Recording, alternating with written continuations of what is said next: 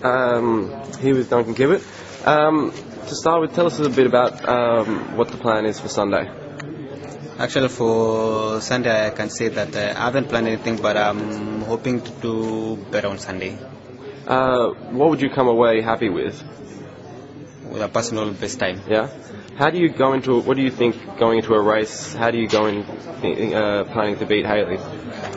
Actually, it depends on the training that we've done back home, and I think the training we've done is a very good training, and we saw that when Kwambai ran the 40 half marathon, and he did something very good, and we've been training together all along. So I think when it comes to Sunday's case, if I stay behind Haile, then definitely I'm gonna do good. Talk us a bit about Rotterdam. There's a big breakthrough. How did it pan out for you?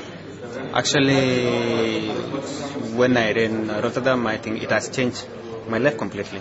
It changed everything, and people back home were like, "Now Duncan is a big man," and they were a little bit scared. And I was like, "No, you shouldn't get scared of me. I won't change. It's only that the stat has changed, but me, I won't change completely. I'll just be with you guys. We'll sit down together, we'll take tea together, and we'll do all that together." Were you surprised? I was surprised because I didn't expect to do what I did. What do you think caused it? What do you think it was due to?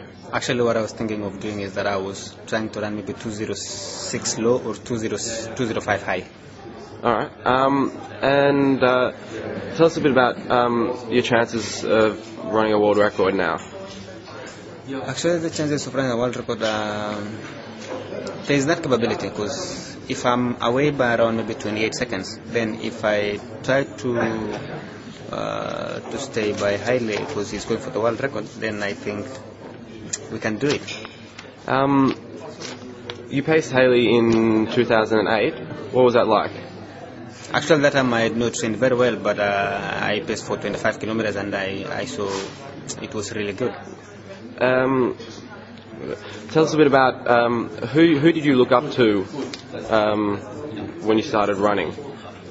Actually, I was, whenever I was in training, I was thinking of these guys, Moses Tanui, Daniel Komen, even Haile himself. I was like, maybe one time, I'm going to be like these guys. What was it like breaking Tergat's Kenyan record? Yeah, it was kind of... It's a good feeling? For real, it was, because I didn't expect to do that. Yeah? Yeah.